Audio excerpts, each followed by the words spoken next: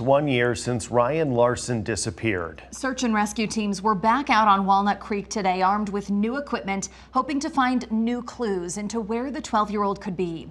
Ryan walked out of La Vista West Elementary just before noon on this day last year. A neighbor saw him around 1:30, just blocks from the school at the Southfield apartment complex. He lived there with his mom and sister. Law enforcement spent days scouring the area along with other places like Walnut Creek. That's where KETV News Watch 7's Michelle Van Doer is live with today's renewed search for Ryan. Michelle.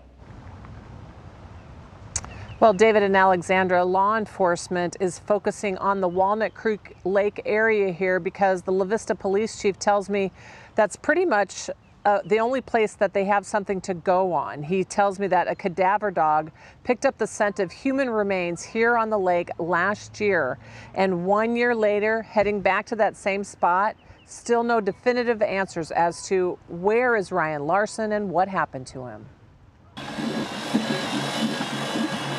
The Sarpy County Search and Rescue Team has done this before,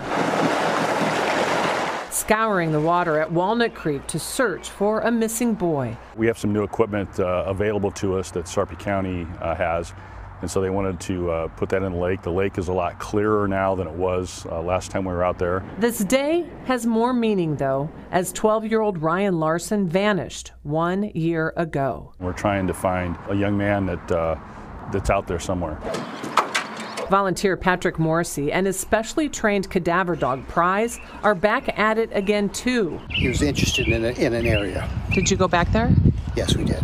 And? Not today. No, it's been a year, but no, he's not interested there. Prize can tell the difference between human and animal remains, but the scent that got him excited last year isn't as strong 12 months later. Water's a different story because water is always moving. And so the scent is moving away from on land. Prize even sniffed out the shore and land in that area.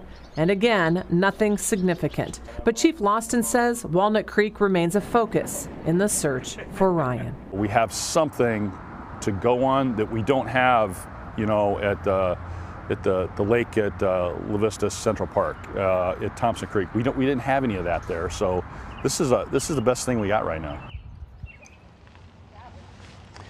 Well, Lawson also tells me there's an area here in the lake that the searchers just couldn't get to today, so they're going to regroup and they'll review that data that they collected today from all of that new equipment, and then they'll come back out here to search some more for Ryan Larsen and hopefully put an end to everyone's wondering and bring some closure to the family.